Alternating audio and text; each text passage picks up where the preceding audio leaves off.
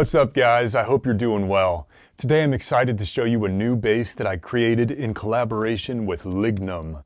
They're a Croatian company of two brothers who design and build incredible pieces. Everything from basses to sculptures, toys, houses, you name it. You can watch them build this very bass as well as all those other things on their YouTube channel, linked in the description. Also, stay to the end of the video if you want to hear any of my playing examples with the bass isolated. So for this project, Lignum and I came together intent on creating the best sub-octave bass guitar.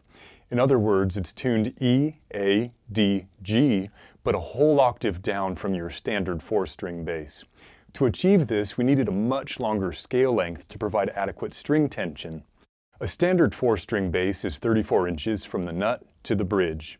You'll often find 5-string basses at 35 inches, and then there are also companies like Dingwall who go all the way to 37 inches. Lignum and I decided to go with a full 42 inches. Otherwise, the strings would be too loose, creating a lack of definition in the notes, and the lower range would lose volume. Having a scale length of 42 inches could have introduced ergonomic issues, like having to reach too far with the fretting hand, or dealing with excessive neck dive from the weight of the extra long neck.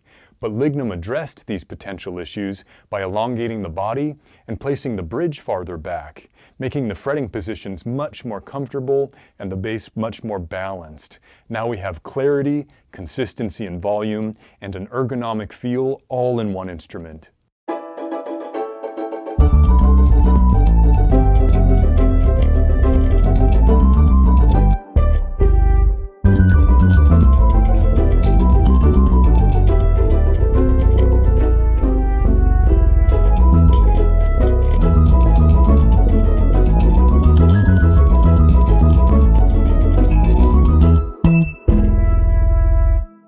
With the sub-octave bass having much lower frequencies, it was important to find pickups and a preamp that could cover that range.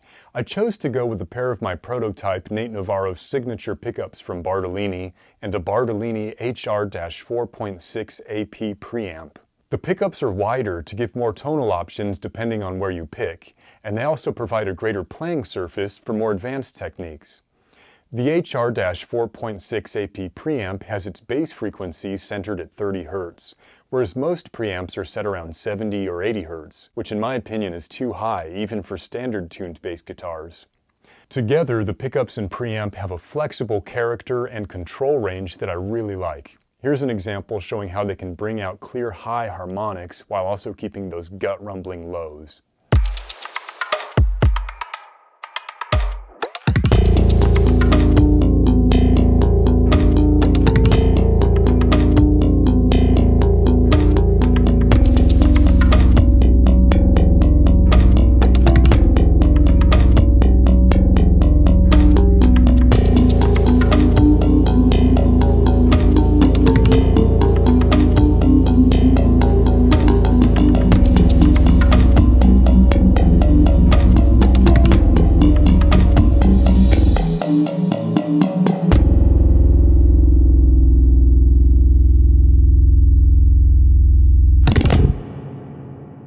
I received the bass in Amsterdam while I was on tour, and I'm pretty sure I opened up a portal to another dimension when I played it during soundcheck at the Ziggo Dome.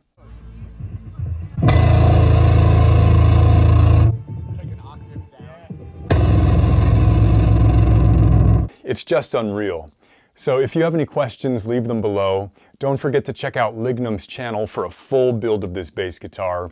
And for this last playing example, I'm going to play a riff, and every time it repeats, I'm going to tune down the bass a whole step until we're a whole other octave below where we start. So 2 octaves below standard bass. Here we go.